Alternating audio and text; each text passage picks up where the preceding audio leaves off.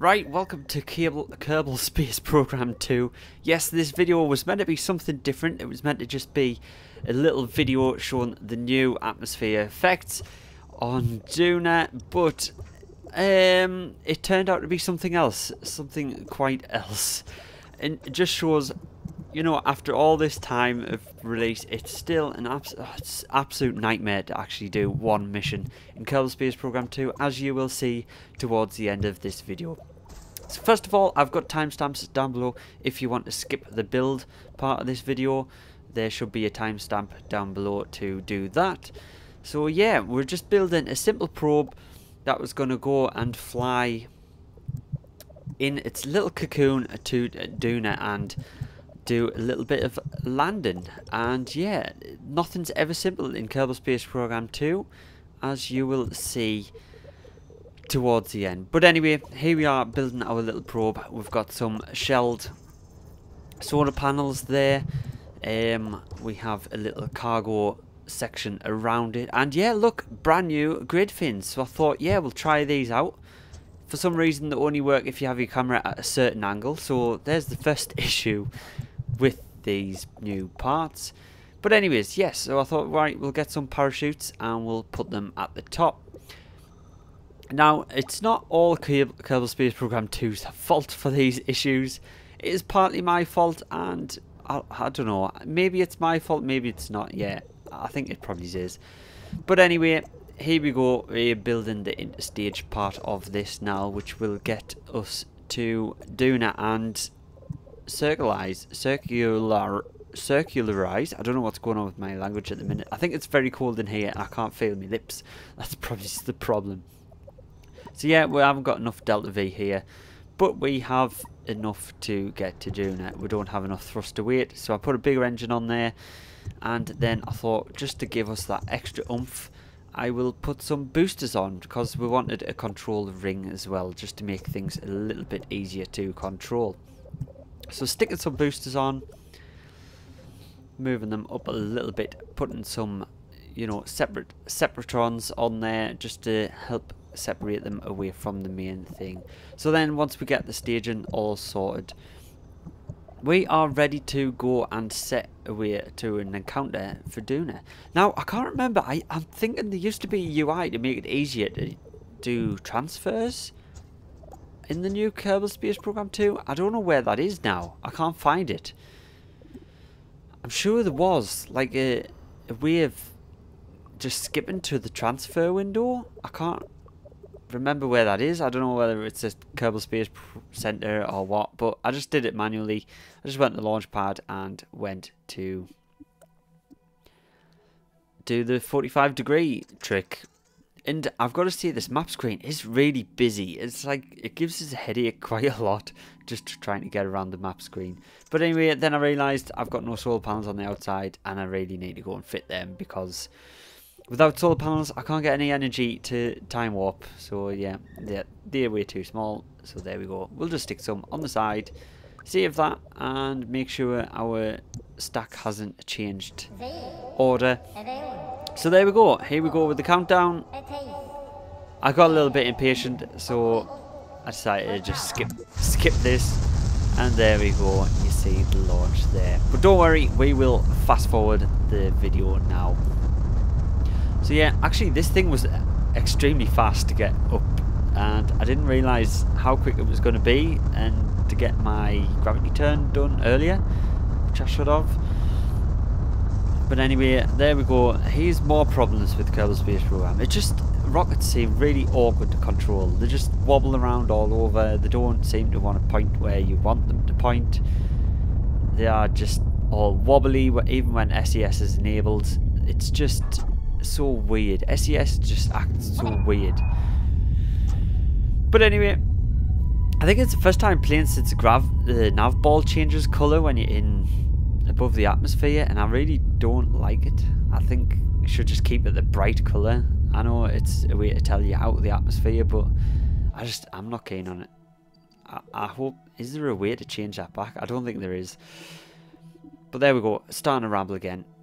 So we're just going to circularize and then set up our orbit to Duna, because we have got a lot of delta V here, we might as well circularize and give ourselves plenty of time to do things. So here we go. I've soon worked out as well doing this mission that maneuver nodes are really not very accurate at telling you when to burn and stuff. They're really bad and it just ends up an absolute mess. So here we go, trying to extend our orbit here, and I was miles off actually. So I was like, right, maybe I need to start on the other side of Kerbin here. And yeah, that was the problem. I was starting at the wrong place. So there we go. We'll get a little bit of an encounter.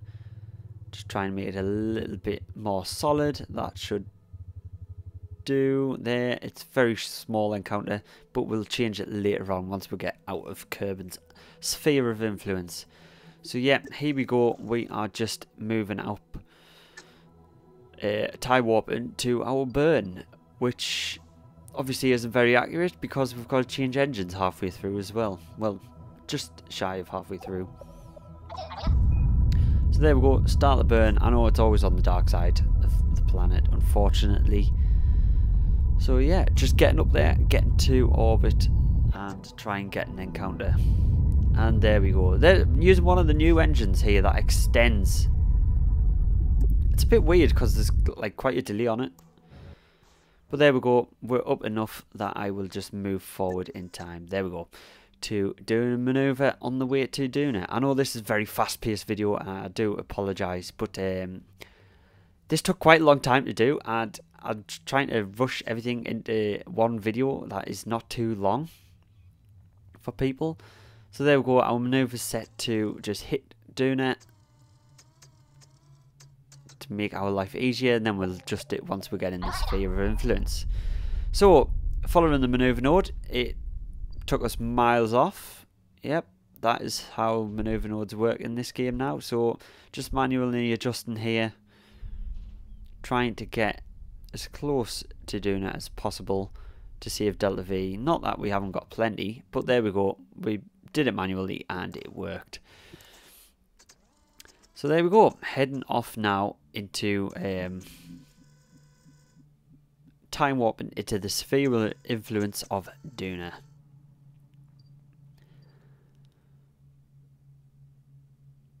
And boop, there we go. Right, now we can adjust our approach. Just doing a quick save here in case I started messing things up. And that should be okay. For some reason the periapse doesn't show up anymore on the maneuvers. I don't know if that's another bug or it's something I've done. I don't know. It doesn't show. It's just so buggy. You can't even do a simple mission to Duna. I don't know. This is why I haven't played this much, because it's so hard. To make this video, it's literally took us about 3 or 4 hours just to do a simple Duna mission, and you will understand why in a few minutes time. But there we go. Look at that. It is beautiful, this game. Just beautifully broken is another word for it.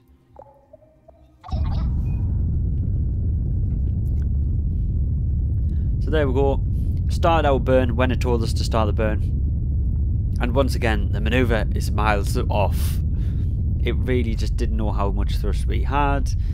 And yeah, it's just no longer... We just burned way too late. Burned way too late for this engine. And see what I mean by the SES? You can really see it when it's... when the footage is sped up. It's just wobbling around all the time. Why is it wobbling around so much? So there we go. We're going to pick a nice flat landing spot. I've aimed for this big crater here because then in front of it is that big landing, that flat spot it looks like. So I'm just sort of aiming for that big crater so we can stop short and be in the flat spot, hopefully. And there we go again. SES just decided to go on the wonk and went miles off. So we had to take over manually once again. Right, quick save time and then separate. And here we go for our new grid fins. Let's have a little try of them. Yeah. they're broken. One of them, for some reason, one of the 4 just does not want to deploy. I tried everything. It says it's deployed, but it's just not shown as deployed. I don't know what's going on with it. I don't know if it's actually deployed and just not showing up, or whether it's not going to have an effect on the craft, or what. I have no idea. But, you know, this just adds to Kerbal Space Program and it being broken completely. But anyway, I did make a little bit of a mistake here as well, which you might see. And I'm a bit of an idiot as well. So, when I designed this, I thought, okay, we'll just pull away from... We'll just take off the nose cone bit with the parachutes. That'll just pull off. And then we'll have our craft unveiled underneath, and the bottom will just drop away, and we'll have our engine to land with.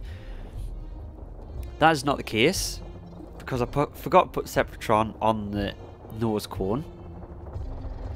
But I also didn't realise that it was a cargo bay, and I could have opened it up instead. So I got to this point, I realised there's no way to separate the nose cone. And kind of thought, right, well, this was a mess. We're going to have to reset and do the whole mission again. Because I did not realise this was a cargo bay. And I could have just opened it. Yeah, I am an idiot at times. Yep, there we go. See, I'm now figuring out, oh yeah, I can't do this. I'm going to have to revert and do it all over again. So, I did. I reverted, I did it all over again just to add a separator because I didn't realise that was a cargo bay. And look at this! The engine is just wonky. I separated to this stage and the engine is just, for some reason, wonky. So it's thrown off the balance of the thrust. You can see the little engines that are at the top of the main thruster are like extremely sideways to try and counteract the offset of the engine.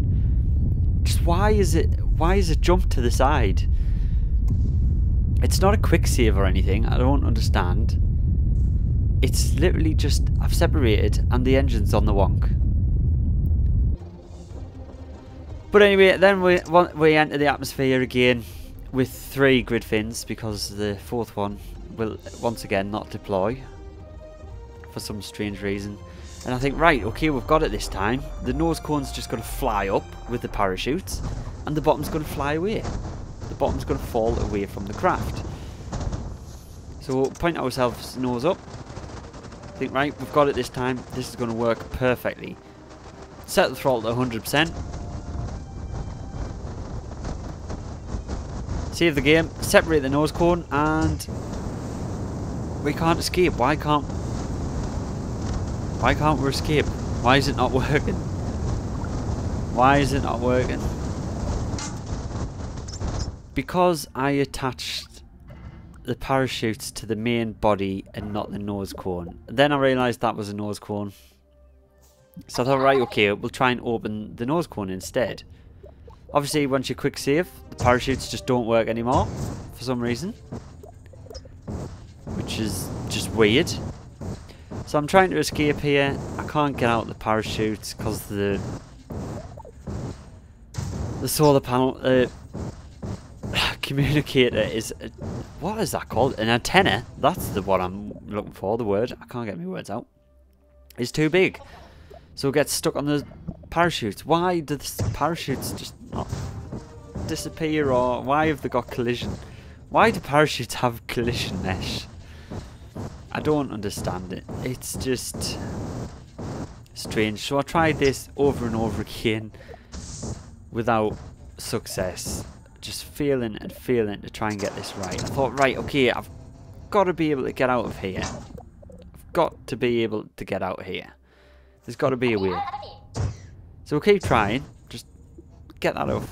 Get that off. Try and go out the side. I'm holding the side control to try and find a little space to get out the side. And it's almost there. It's almost there. But no. And the bottom won't even smash when it hits the ground, because it's only 12 meters per second or something. It's just There is no hope for this little probe. So I decided, right, okay, we'll go back to an earlier save and we'll just try and land from space. See if we can get enough drag on the craft itself to land from space. So we'll do that. And then I'll counter another problem. So everything worked in the vehicle assembly building. The legs extended without a problem, but no, now they're blocked. Why are they blocked? I think they're blocked by the solar panels. So I thought, right, okay, we'll just forget the landing legs, we'll land on the engine, try and increase our drag by going sideways. And I thought, oh, solar panels will help increase our drag since they won't break yet. Okay, solar panels won't deploy because they're blocked by the landing gear somehow. I don't understand what goes on in this game. I really don't. So at this point, it had been like 2 hours. I was really giving up. And I thought, right, we're just going to smash this into the ground. For the sake of the viewers watching this video, if there is any viewers watching this video at this point. If you haven't given up at this point of my stupid rambling where I can't even speak English. So there we go. Here we go. This is actually real time as well. That's how fast we smashed into the ground. So there we go. And I thought, right, we've got to show you the feature I actually came to see. So we just did a time warp here. And as you can see, as the sun sets, it now makes the sky blue. Look at that. There we go. We ended on the feature. Thank you very much for watching. If you did enjoy, please like and subscribe.